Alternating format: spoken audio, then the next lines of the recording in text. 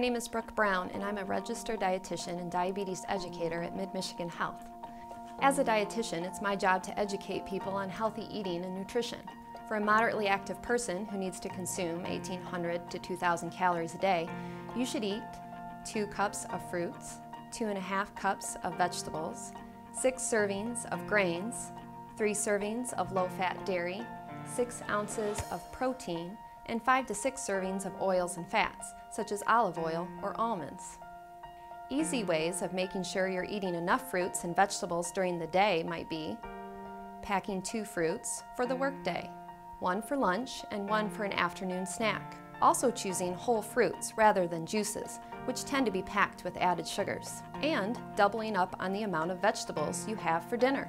The farmers market has an excellent variety of vegetables that can easily be thrown into your lunch bag, such as carrots, sugar snap peas, grape tomatoes, and cucumbers. One other important thing to remember is to choose low-fat dairy and protein sources, such as skinless chicken, beef, fish, and low-fat milk and cheese. Fortunately, during this time of the year, we have access to a wide variety of farmers markets throughout the area that can help make shopping for fresh food easier and even fun. In addition to fruits and vegetables, the farmers market also has fish, organic meats, and whole grains. When you visit the farmers market, you'll be able to purchase locally grown produce and meats to use when preparing nutritious, heart-healthy recipes for you or your family.